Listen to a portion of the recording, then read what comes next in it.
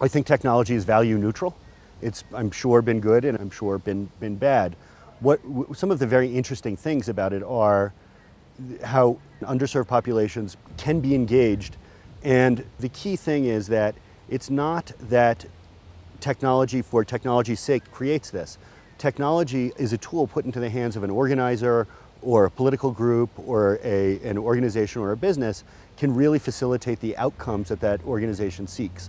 For example, Reform Immigration for America, which is a large organization in the United States, their goal was to empower Latinos in the United States to become politically active in the immigration movement. What they found was that when mobile technology was put into the hands of organizers, and organizers began to use it as an efficient way to build a list, to engage people, that they could do things using digital technology that are really heightened on the ground actions. They organized a march on Washington using mobile technology much more efficiently than they could without mobile technology.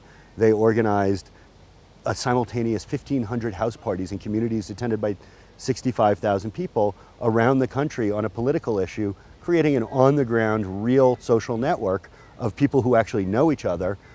But it would have been very, very hard to do it, and would have taken much longer, many more resources to do it without digital technology. There can be negatives with digital technology as well. In the hands of not so trusted a source, false information can be perpetuated very, very quickly, and can be used to activate people to respond to false information or bad results as quickly and efficiently as it can be for good results.